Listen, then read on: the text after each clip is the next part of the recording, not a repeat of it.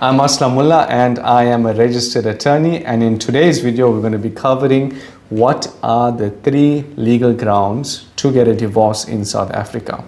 We're going to go through each ground in detail and what you need to prove in order to successfully get your divorce. So let's get started with it. There are 3 legal grounds in South Africa to get your divorce. The first one is mental illness of your spouse. And a lot of people are going to be saying, yes, Aslam, that's the one, that's the ground we need to prove my partner is insane and I want a divorce. It is a bit different from what you think it is. And the second is continuous unconsciousness of your partner. And the last is irretrievable breakdown of the marriage. Let's look at each of these 3 grounds in a bit more detail so that we can understand it. The most common from the 3 is irretrievable breakdown of the marriage. This is, I would say, maybe about 95% of divorces in South Africa are caused by irretrievable breakdown of the marriage. That's the most commonly used ground. What do I mean by that? And this particular ground, irretrievable breakdown, remember there's 3 grounds: mental illness, continuous unconsciousness, and irretrievable breakdown. We're talking about irretrievable breakdown.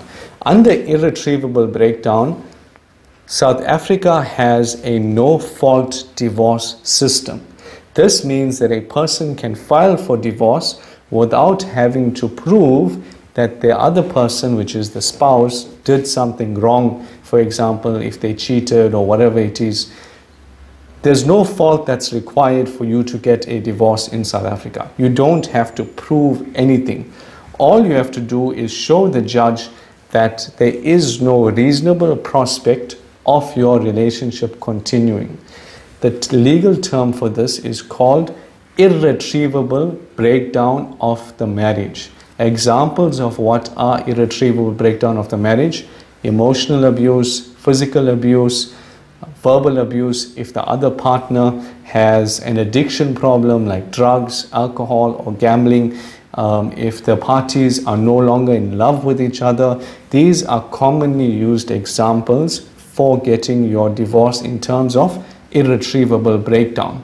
It doesn't mean that you must now prove to the court that your partner actually has an addiction problem.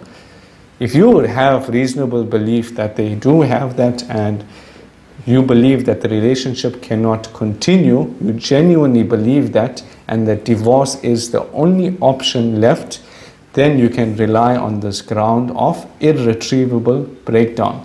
It can also be lack of communication between husband and wife, or you're no longer staying together and there's no longer love. So, in summary, with regard to this ground of irretrievable breakdown, it is the most commonly used ground. It doesn't require any fault from the other party, and you just believe that there's just no hope of the relationship continuing. Let's look at the other 2 grounds, which was mental illness and continuous unconsciousness.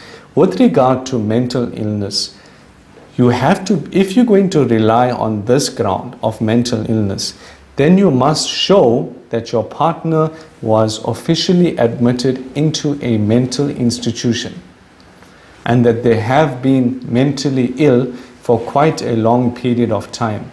You also need evidence to show, maybe from 2 psychiatrists who can tell the court that your partner is officially insane or not well, or they're not capable of making proper decisions. It is a very high hurdle to overcome. That's why I don't advise my clients to take that route. You'd rather take the route of irretrievable breakdown of the marriage. The other one is continuous unconsciousness. That was the other legal ground. You will have to also prove here that your partner has been unconscious for a period of at least 6 months, and medical evidence from 2 doctors must show that there's no reasonable prospect of your partner regaining consciousness. As you can see, mental illness and continuous unconsciousness have specific hurdles that need to be overcome, whereas the ground of irretrievable breakdown, no fault is required, no real proof is required. All you have to do is show the relationship has no prospect of continuing. It's just broken down completely. So the key takeaway from this video is, in South Africa, we have a no-fault based system. You can get a divorce without having to prove the other party has done something wrong. You can get a divorce on the basis of irretrievable breakdown of the marriage relationship, where you believe there's no hope of the relationship continuing. To actually get your divorce, it's best that you go to the regional magistrate's court. It's a much more faster process than the high court. We've done a video on which court to go. Please check our YouTube channel for a video on that. If you need help with the legal paperwork or just advice on the divorce process, you're more than welcome to click the link below and book an appointment with our office. I wish you all the best, and I'll speak to you soon.